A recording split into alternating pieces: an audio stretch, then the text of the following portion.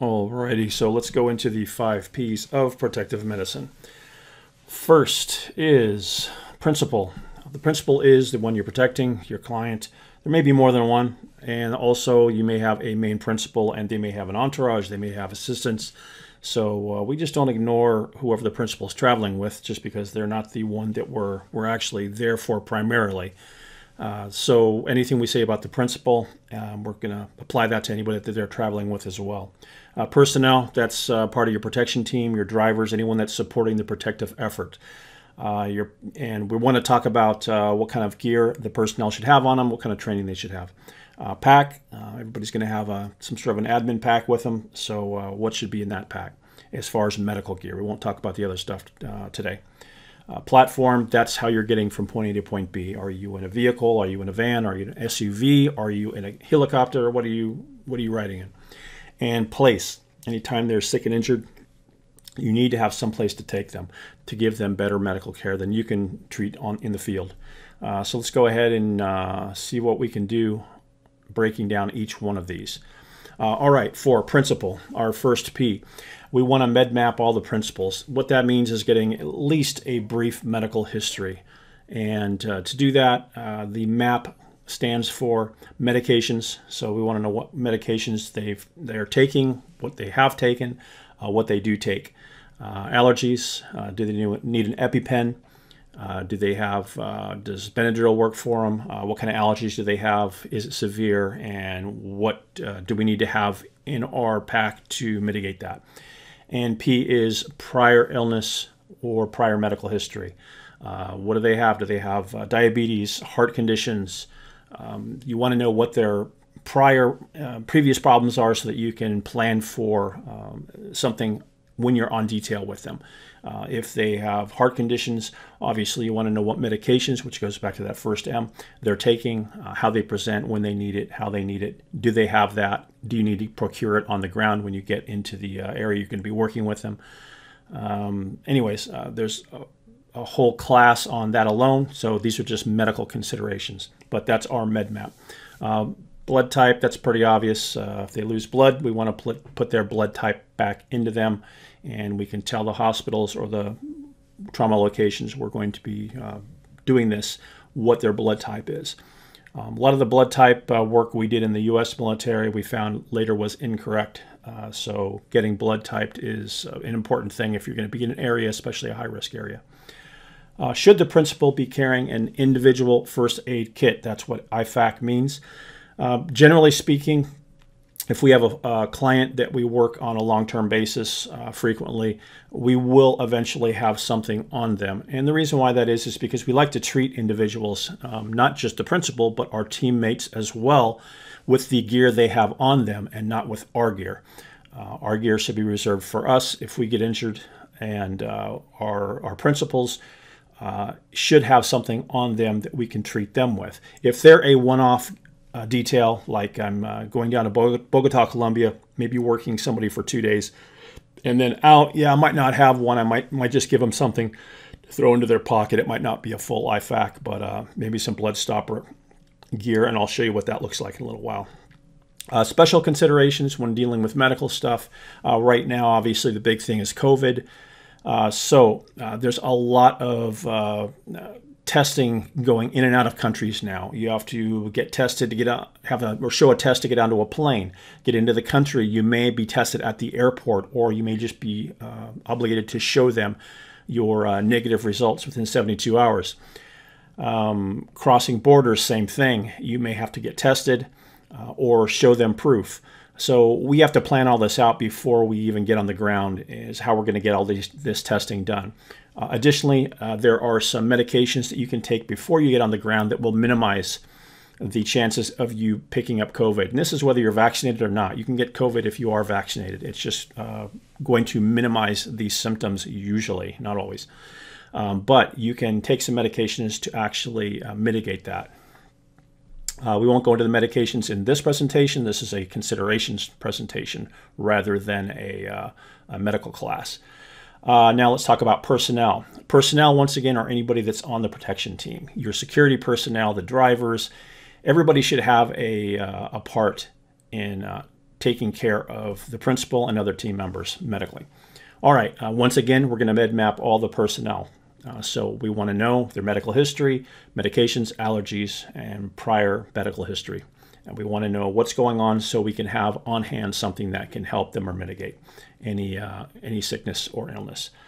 Blood type, once again, pretty obvious. If they lose blood, we want to put their blood type back in if at all possible. IFAKs. Now, obviously, everybody on the security team should have an IFAK on their person. We'll show you some, this is an IFAK picture that it's kind of broken up, so it's not just one kit, but this is the stuff that I was wearing on a detail in Juarez, Mexico.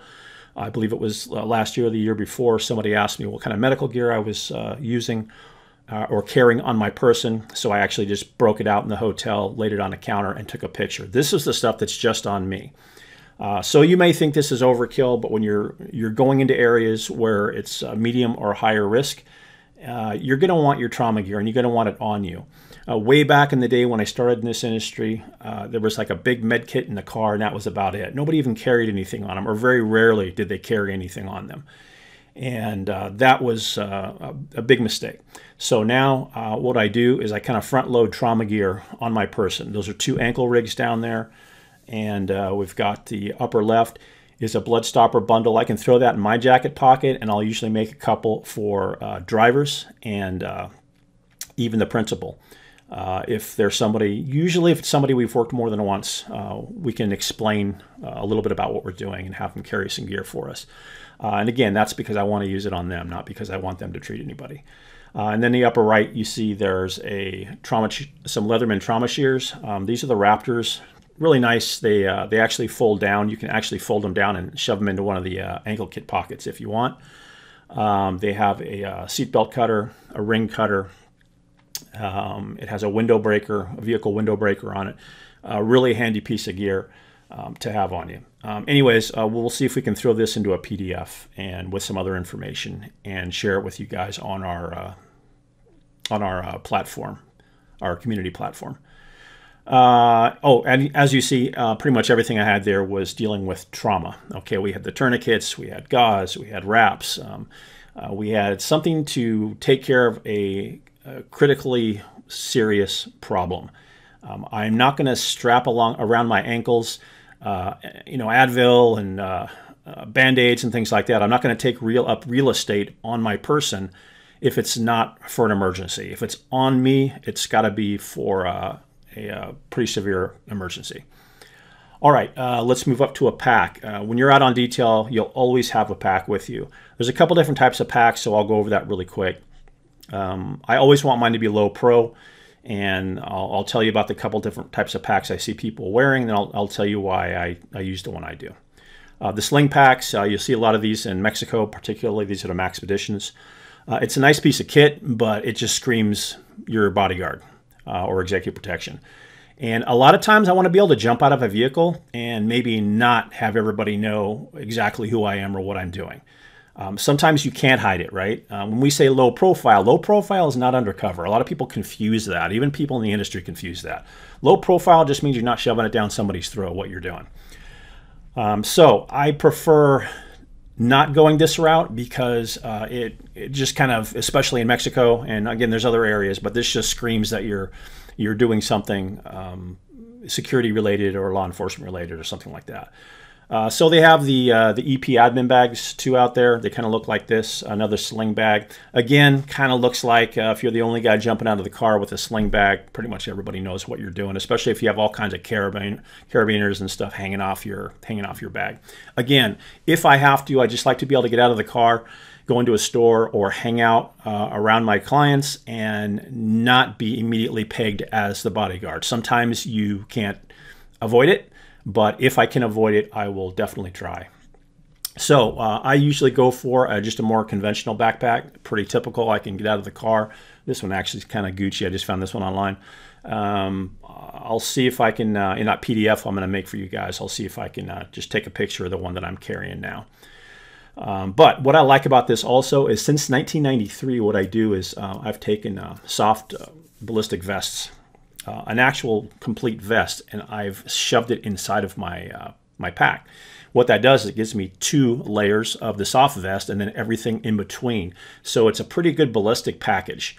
And if you can see the complete coverage I have on my back with a full backpack as opposed to maybe an admin bag, you'll get a lot more coverage. Unfortunately, executive protection is one of the few tactical professions where you may have to grab a client and go the other way.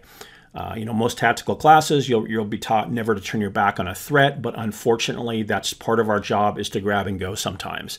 And hopefully there's somebody else there to take care of the threat while we're getting out of Dodge.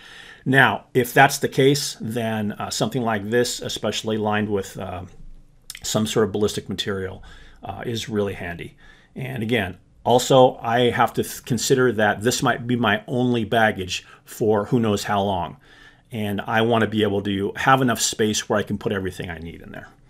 And it still has to be small enough, though, to fit into the seat of a plane. All right, again, this picture I just got online. I actually have a tool backpack that I use for myself. And again, I'll see if I can throw that in the PDF. I don't have it in this presentation.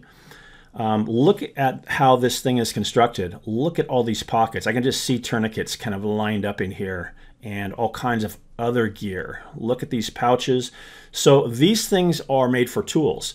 What I like about that is they're a lot less expensive than something that's designed specifically for medical or executive protection. So they're a lot cheaper and they're a lot tougher. They're made for tools, they're made for weight. So there's a lot of reinforcement that goes into the straps and into the materials. So I really like those. And the backpack style also, you can slide a laptop down in there also. Like I said, I don't want to carry this plus one of the sling bags because now I'm just have a bunch of extra bags that I don't need. When if I just use one backpack, I can slide my laptop in there. I've got I can throw my ballistic panels in there, front and back, and have all my stuff that I need in the midsection there. That's just another shot I got online, another tool backpack. This one has a light built in and everything, which could be handy depending. But you can kind of see the benefits of a backpack like this. This is a compartment bag. Now this one is made for cameras. I actually use a compartment bag right now. Mine is made for tools or electronics, but it has these movable compartments. I like this because I can actually, half the bag I have medical gear, and another half of the bag I actually have my own admin stuff. I have a tightly rolled rain jacket, I have all my chargers, and all the stuff that I might need if this is the only bag I have left and I'm separated from all my other stuff, then at least I can make things happen with that bag. We'll show you kind of what goes into this bag now. So first, obviously, you're going to have more trauma gear. So you've got your trauma stuff on your ankles and maybe in a pocket. Now think mass casualty. So now maybe you have your principal. Maybe they have 7 or 8 people with them, which is not unusual all the time, especially if you're working an artist. We work a lot of artists that work outside the States. Even if they're American artists, and when their management team feels they're going someplace that is risky, that's usually when we get the call. So we're working artists all the time in Mexico, in Colombia, in Brazil. We work them in Lebanon, Saudi Arabia, pretty much anywhere where management teams feel that there's a risk, we'll go ahead and work them. When you're working an artist, they'll quite often have photographers, videographers, tour managers, and could be a whole string of other folks with them. So we want to make sure that we have enough trauma gear. So the stuff on our ankles, yeah, that's pretty good, but now let's beef that up a little bit and put some more in there. Now, in addition to that, I'm going to put some what we would consider in the States EMT gear in there. And we'll talk about training too at the end of this. Probably a stethoscope, blood pressure cuff. I'll have a blood sugar tester in there. I'll have splint material. Let me see. Here's some stuff that I would probably have in my pack. So you can see this is the electronic blood pressure. You might want the conventional ones as well. Stethoscope. These are really handy. These are compactable bag valve masks. We use these in training, and we also use these in the field. There's a pulse ox right there. You'll want one of those. Some sort of warming. The space blankets I'm not really sold on. They're okay if you can only keep it on your person. But if you have a pack, a blanket is a pretty easy thing to, an upgraded blanket for warmth for your casualty is a nice thing to have. And you can get better ones than just slide them down next to your laptop or whatever, because it does take some space. The SAM splints, if you guys are in the medical field at all, you know that you can do 100 different things with those SAM splints, not just splint the arm as shown here. And so those are really handy to have. All these things I can fit into half of my pack, and the other half, like I said, is reserved for myself and my admin stuff. And last but not least, a first aid kit. Now, for those of you who don't know, that terminology that we used earlier, IFAK, individual first aid kit, we kind of refer to when we say IFAK, we usually mean trauma. When we say just first aid kit, that's what we call our boo-boo kit. That's Band-Aids, aspirin, well, not aspirin, not because we work in high threat areas, but other analgesics, painkillers. You have your... Here you can see a bunch of stuff in here. You have your ointment pads, you have your iodine wipes, you have your Band-Aids, you have tape, you have all the stuff that you might need for minor injuries. You're going to want that. I'll usually get one at a outdoor store or a camping store. The couple that I have, those all came from camping stores, and then I'll break them down and kind of modify them to what I need. And so that will go into one of the pockets in my pack. Then I'm pretty much set. You're going to use this one more than you're going to use your trauma gear. I mean, hopefully. But this one you'll actually have to break out now and again. Last but not least in my pack is any sort of medication. This was medication we'll pick up. I picked this up on the ground before we went into a conflict zone last year. And basically what I was doing is building combat pill packs. Again, combat pill packs, that's a term you'll learn in our actual medical classes. We will put our medical classes, our theory stuff online as well. But you can get almost everything you need on the ground in a lot of these places that you're going to be traveling if you're an international traveler. It's a lot easier to get them there than it is to here, and it's a lot cheaper as well. And so you just have to know how to kind of translate over what you need and what it's called over there, because it will usually be called something different. But that will usually go in my pack as well. All right, platform. So let's talk about the platform, your fourth P here, and that's going to be your transportation platform. SUV, van, pickup truck, a helo, depending on what you're rolling in. We'll try to put extra medical gear in there depending on what we can get our hands on in the situation. This was a platform we used in Saudi Arabia. After the first day of trying to travel around there and the ridiculous traffic where we were, after that we contracted with a helicopter company, and anywhere we went from the hotel, well, we only had one main venue we would go to. We would take this helo transport, so that became our platform. Most of the time, you guys are going to be rolling in SUVs or vans, depending on where you're, traveling to. What do I want in the platform? Again, if it's a dangerous area, I always consider high threat areas, because that's mainly what our firm works, is high threat areas. And so I just want more gear. An EMT kit, if you don't know what an EMT kit is, if you're not from the States and don't use that term, that's an emergency medical technician. That's that's a baseline qualification for someone that works on an ambulance. And above that, you'll have a couple other quals. You'll have advanced EMT, and then you'll have the paramedic. But the EMT kit, depending on the skill level and the licensing of your highest medically rated team member, you're going to see if you can fill it full of gear that's going to benefit them that is not maybe going to fit in your packs. We'll show you an example of that in a minute. Yeah, so there's a EMT kit right there, so you can kind of get the idea. So it's something that might be reserved for ambulance use. But if I can throw that in the back of the car, great. You can see some of this stuff here we talked about earlier. I would actually transfer this blood pressure cuff, stethoscope, bag valve. I'd put that in my pack, as we talked about earlier. But this EMT kit, you're going to have a lot of other stuff. But you're going to have to customize it to yourself.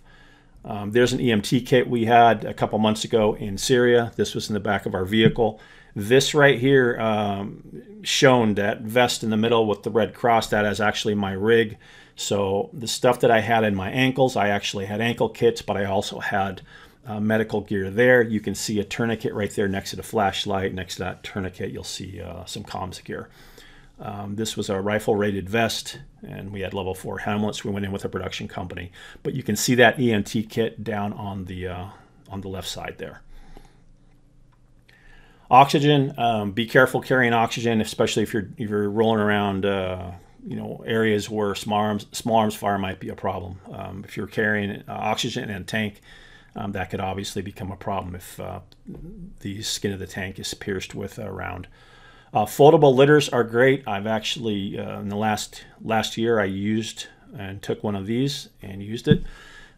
These only cost about $30. I believe this one was from North American Rescue. Again, I just got this picture offline. I think that's where I got the one that I actually brought. I just can't remember.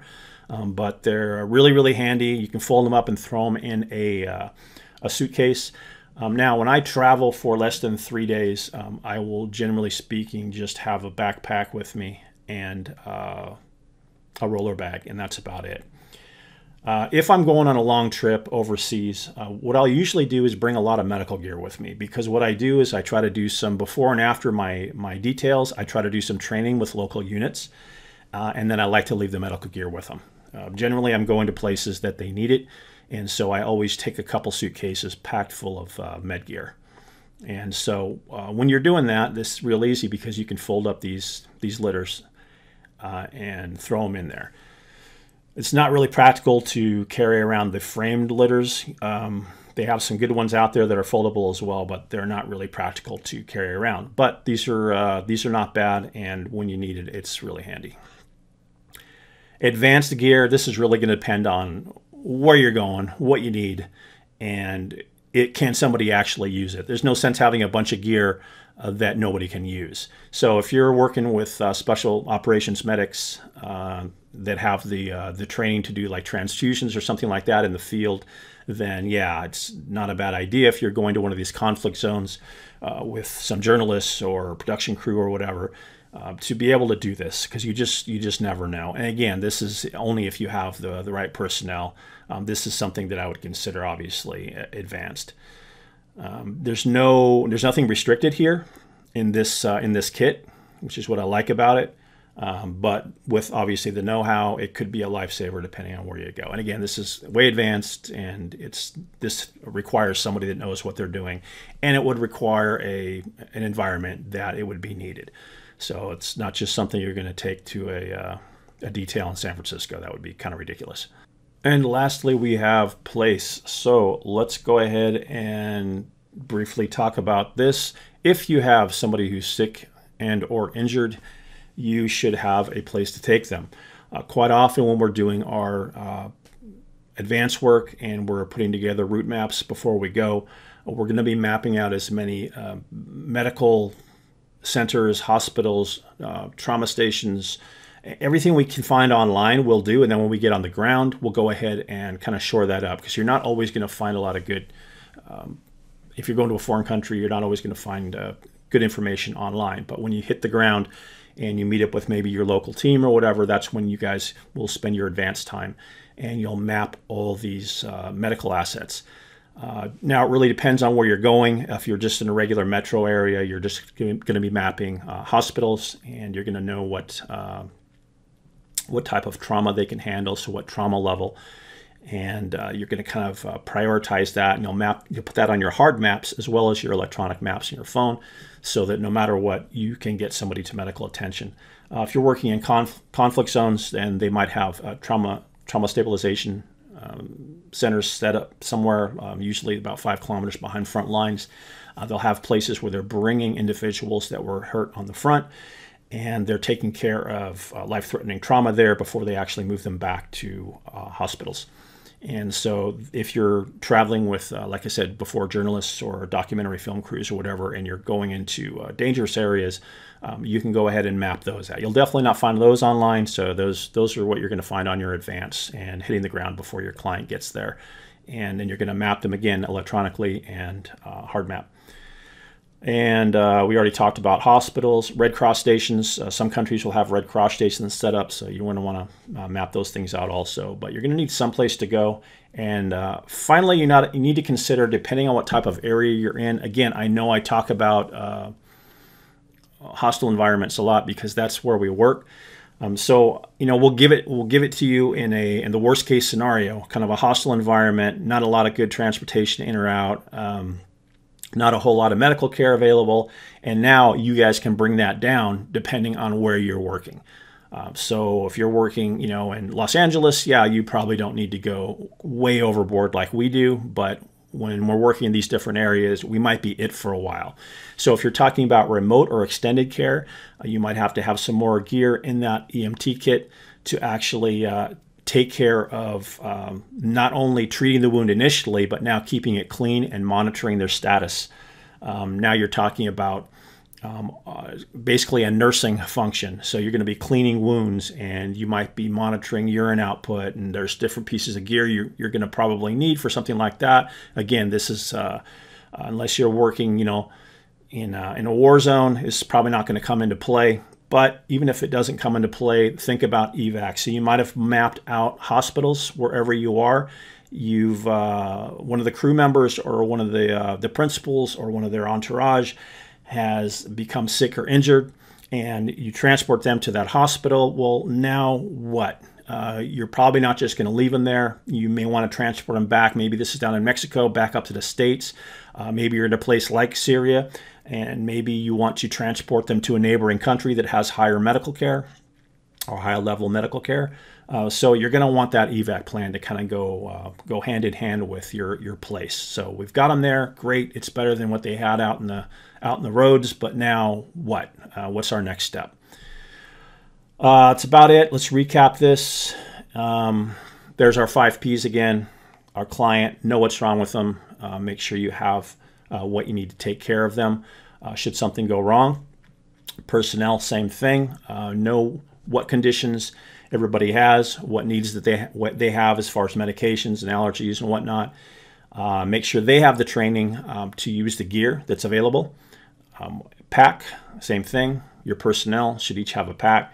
Everybody should break out their packs before you do the details so everybody can see who has what. Platforms, if you have the means to do so, obviously that EMT kit or similar in the back of that car, that helicopter, whatever you guys are using for your transportation platform. And place, make sure you have medical assets mapped out around your venues, around the hotel, around the airports, along the routes, and if appropriate in neighboring countries, and have that evac plan to get them out. All right, I talked to you about the 5 Ps. Now let's just go into training really quick. Just some considerations here, guys. Again, this isn't the end-all be-all. It's just some thoughts if you're going to be working protective details. You're going to need to know how to detect and what to do about medical emergencies. You're going to get a medical emergency before you're going to get some sort of penetrating trauma. So you're going to want to learn about cardiac problems, stroke, dehydration, blood sugar issues, allergic reactions, food poisoning, the difference between the two. Some people confuse those two. And then obviously we don't want to ignore the trauma scenarios, but you're like I said, you're probably going to have to deal with a medical emergency before you'll have to deal with any sort of penetrating trauma. Some training options out there if you're in the States. The EMR cert, that's a week-long cert, would be your starting point. It's kind of like EMT light. Emergency medical technician is that baseline ambulance worker. And then the UK and much of the rest of the world uses the FPOS, first person on scene qualification. There's a bunch of different levels to that. So you're going to have to look at the different levels. And obviously you're going to get whatever training you can, what your budget allows or your client's budget allows, and your time that you can sacrifice to your medical training. But it's hugely important, so I would definitely recommend getting to the highest level you can and then keep going with it. BLS, so that's quite often basic life support. That's the CPR, AED. That's part of most of these programs that we've listed above. TECC, that's Tactical Emergency Casualty Care, and TCCC, Tactical Combat Casualty Care. Well, TECC is more of a civilianized version of the TCCC, which is more of a military version. That's the penetrating trauma, all that stuff on your ankles is really what you're going to be addressing with that training. That's the penetrating trauma. Protection specific, so after you have all that training, you should do a lot of different drills. regarding your protection work, just to make sure that not only are you getting into the evacuation phase soon, but you're treating along the way and prioritizing correctly. It's a little bit different when you're talking about protective duties and administering medical care than a lot of other professions. So if you're doing properly constructed drills, then you can kind of get used to prioritizing these things. And just make sure your training is regular. So if you're on a regular team, great. You guys can do drills. Every drill that you do, what we would do in our 7-week academy is we would try to do the medical portion early on. That way, when we went on and did the other parts of the protection training, most specifically the immediate action training, where there was an emergency going on or an attack or something, we could always integrate in the medical training that we've already done. So not only have you done your medical training, now you're bringing it into the other training as well. We would bring it into firearms training. We would bring it into the immediate action training. So you're kind of getting it over and over again. And when the students got out of the course, they were pretty fluent at medical, and that's what we were looking for. So just make sure, however you do it, you get as much training as you can get, and then you continue with your team or just going to courses and studying it online. If nothing else, you'll learn a lot from what other people are doing, because especially when you're talking about TECC and TCCC, those things change a lot. Every few months you're going to see another guideline or something that's changed because they've realized in the field something didn't work or something worked better. All right, guys, we're going to wrap this up. Oh, there we go. So there's the if you're not on this site already looking at this this video, then whatever platform where you're watching this on, head on over to courses.sec4360.com. We have our free online community there. If you're on YouTube or Instagram or something, please make sure you sign up with us, comment, it helps with our algorithm. Anyways, any questions, go ahead and contact us. The best place to reach us is over at courses.sec4360.com.